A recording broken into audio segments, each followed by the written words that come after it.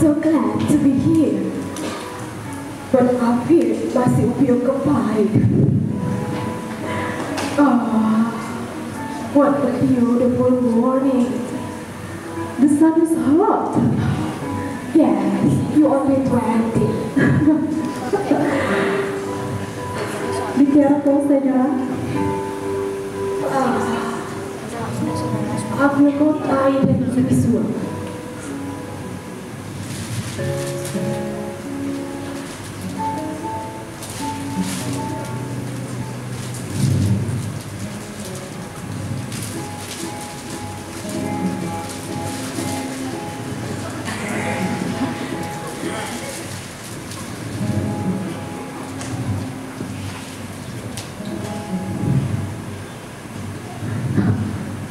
If you wish to jump your car. He is not mine, Senora. He belongs to the park. No, he belongs more to you than he does to the park. Go buy him. But remember to collect these things. I see him over there. He's waiting for me. Do not remain more than 10 minutes again. Very well, Senora.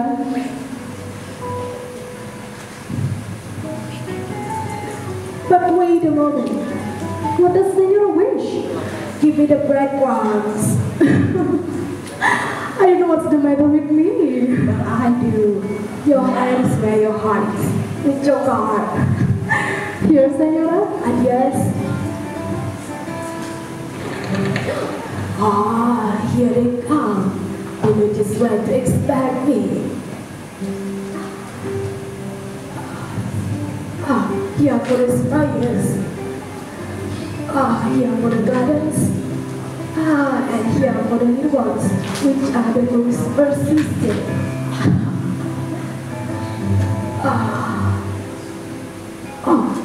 That big one is always first.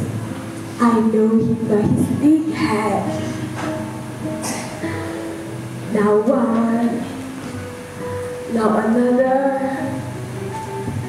Now two, and now three. That little pillow is the least even. I believe he will eat from my head. That one, he takes his piece and flies up to the branch alone. He's of the Beelzebub. But where do they all come from? It seems the news has spread. Hey, don't quarrel. There is enough for all, and I'll bring more tomorrow, okay?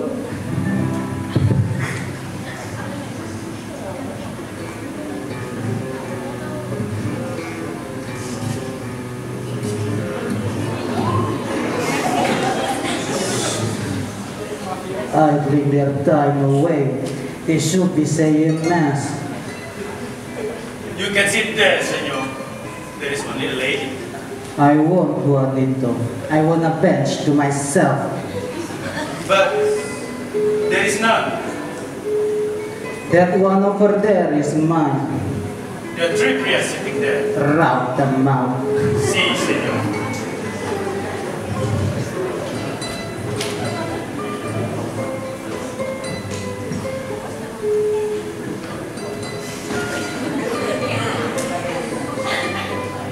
Have they gone? No, indeed. They are still home. Just as if they were glued to the seat. No hope of their living. Come this way, Juanito. Hey, look out. Are you speaking to me, Senora? Yes, to you. What do you wish? You have scared away the birds who are feeding on my crumbs. What do I care about the birds? But I do. This is a public park.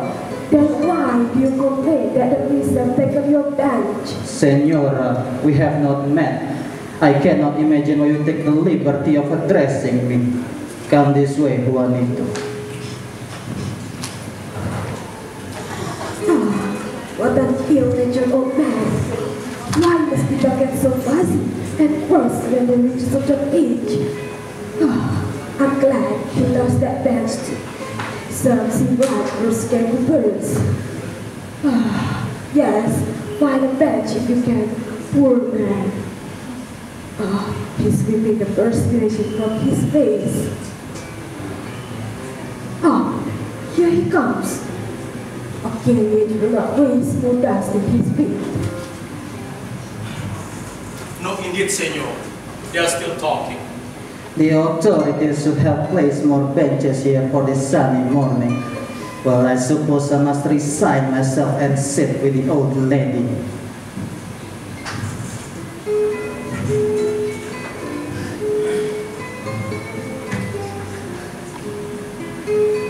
Good morning. Wow, you here again? I repeat that we have not met.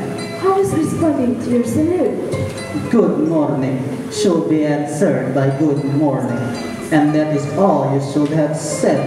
You should have asked permission to sit on this bench, which is mine. The benches here are public property. Why? You say that the one that presides is yours. Very well, senora, very well. I have nothing more to say. Say my old lady. She ought to be at home knitting and counting her beads. Don't grumble anymore. I'm not going to leave just to please you. If the ground were sprinkled a little, it would be an improvement. Do you use your handkerchief as a shoe brush? Why not? Then do you use your shoe brush as a handkerchief? What right have you to criticize my actions? A neighbor's right. Juanito, give me my book. I do not care to listen to nonsense. You're very polite. Pardon me, senora, but never interfere with what does not concern you. I generally say what I think. And more to the same effect. Give me the book, Juanito.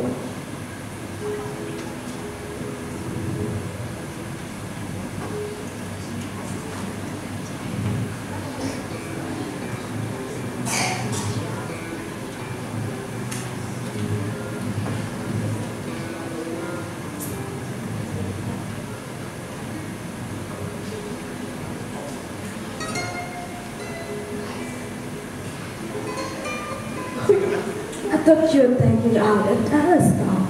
Was that you? Your sight must be keen. Keener than yours is. Oh yes, evidently. As the hares and the partridges. Do you hunt? I did, and even now I... Yes, of course. Yes, senora. Every Sunday, I take my gun and dog, you understand, and go to one of my estates near Arapaka to kill time. Yes, kill time. That is all you kill. Do you think so? I could show you once more head in my study room. Oh yes, and I could show you a tiger's skin in my own domain. What does that do? Very well, senora. Please, allow me to read. Enough conversation. Well, you subside then.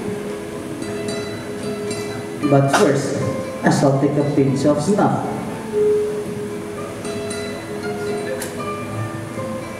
Will you have some? It is good. It is of the finest. You will like it.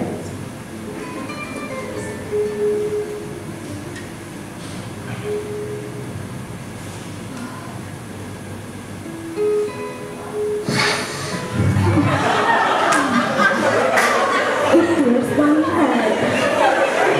And wine. Do you see? Yes, senora. 3 times. And so do I. What a coincidence. Watch it! Watch it! Watch it!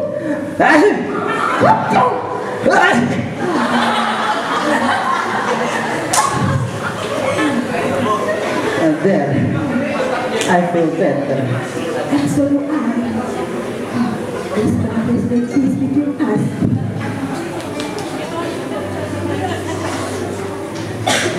You will excuse me if I read aloud. Yes, of course. Read as loud as you please, and you will not disturb me. All love is sad, but sad as it is the best thing we know. That is from Combo Amor. The daughters of the mothers I once loved. kiss me now, as they will have a graven image. Those lies, I take it, are in a humorous being. I take them so too. There are some beautiful poems in this book. Here, 20 years past, he returns. You cannot imagine how it affects me to see you reading with all those glasses. Can you read without end? Yes, of course. At your age, you're jesting. Ask me to prove that.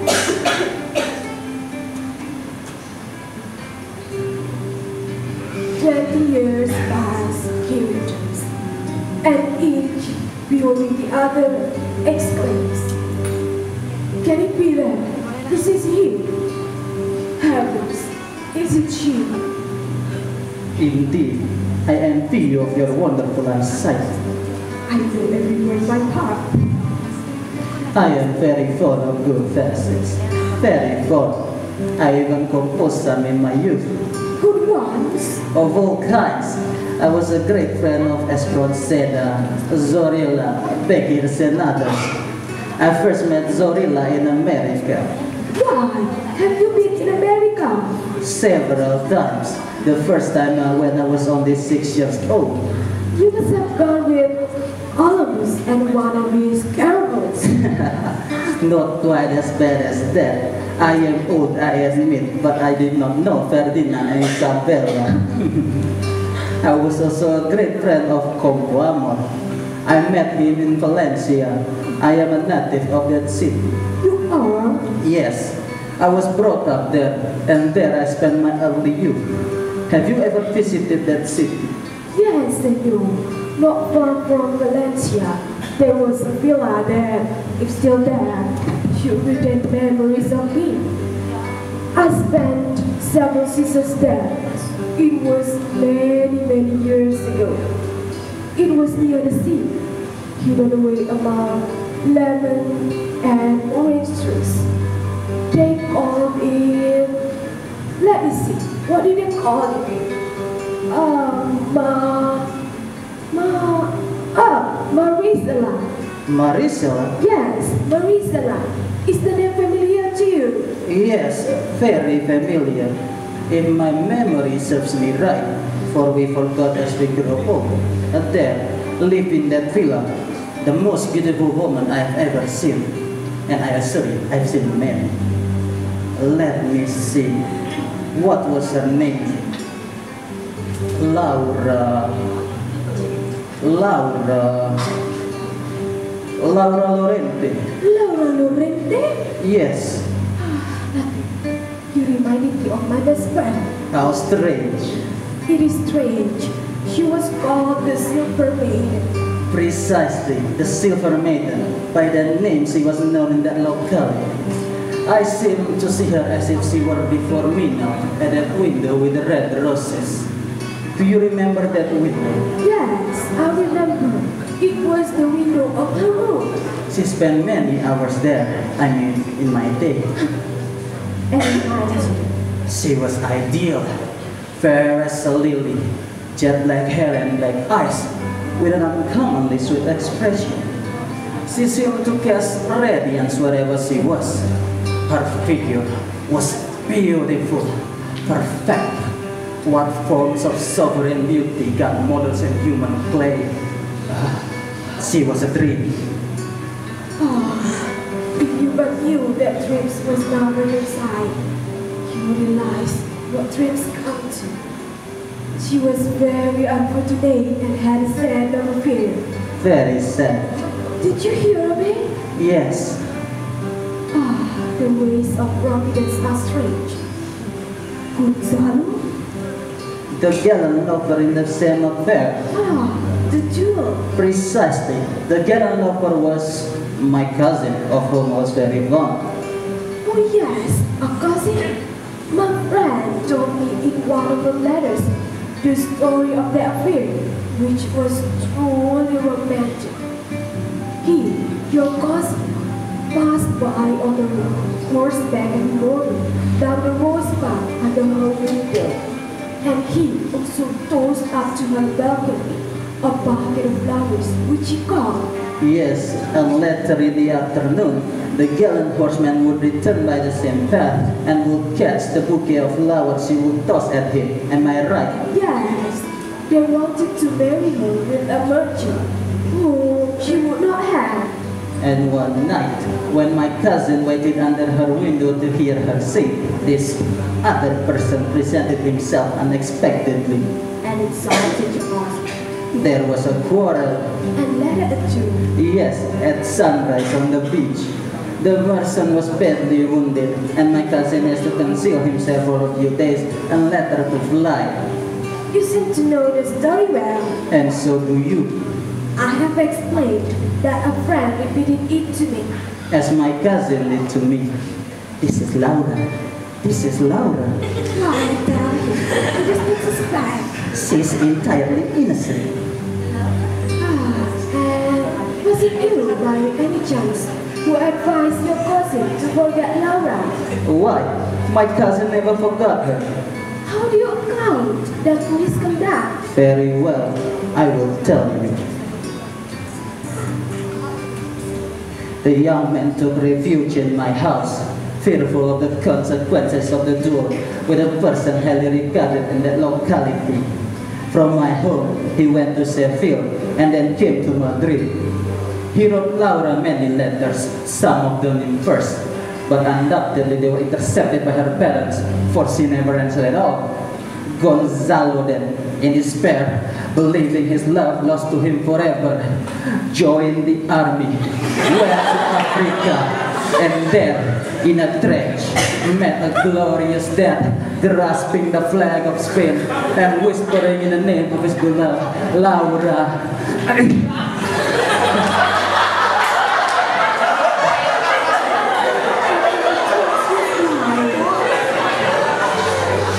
I could not have killed myself more gloriously. You must have been frustrated by the calamity. Yes, Senora, as if he were my brother. I presume, though, on the contrary, that Laura, in a short time, was chasing butterflies in her garden, indifferent to regret. No, Senor, no. It is a woman's way. Even if it were woman's way, the silver maiden was not of that disposition. My friend awaited news for days, months, a year, and no letter came. Until one afternoon, just at sunset, as the first stars were appearing, she was seen to leave the house, and with quickening steps, went on her way toward the beach where her beloved had risked his life. There, she wrote his name on the sand, and then sat down upon the rock, her gaze fixed up upon the horizon. And then the waves murmured their melody and slowly crept up to the rock where the maiden sat. And then the tide was with a boom and swept her out to the sea. Good heavens! And then the fishermen of that shore, who often tell the story, affirmed that it was a long time before the waves washed away the names written on the sand. You can't get ahead of me anyway, like out here. She lies worse than I do. Poor Laura. Poor Gonzalo. I will not tell him that I made it years later. In 3 months, I ran off to Paris with a ballet dancer. Fate is curious.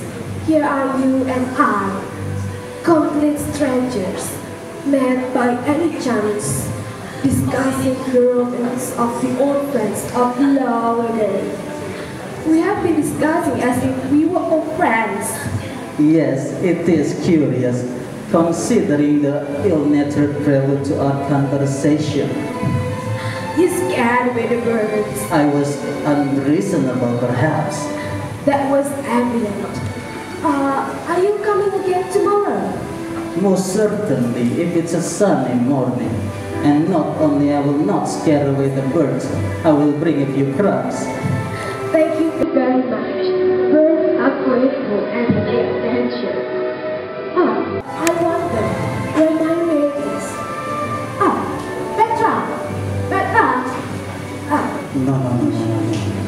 I will not reveal myself. I am grotesque now. Better than she recalled the gallant horsemen who passed daily beneath her window tossing flowers. Ah, here she comes. That Juanito, he plays havoc with nursemaids. No, to sadly change. It is better he should remember me as the black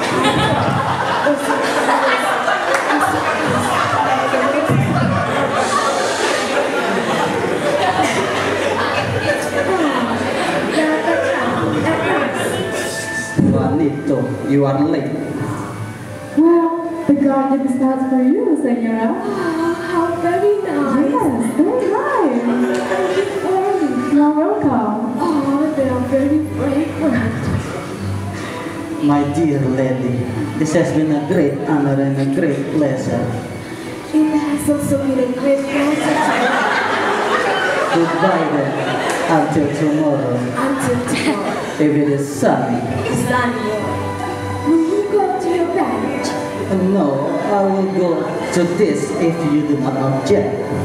This bench is at your disposal now. And I will surely bring the crops. Tomorrow then. Tomorrow.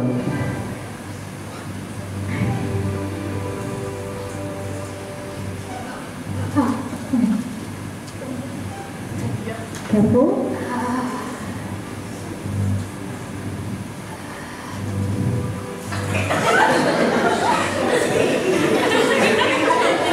What you doing, senor? Juanito, wait. Yes, it is he. It is she, and no mistake.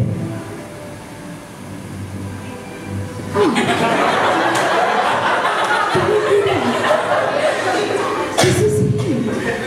Heavens, is it she?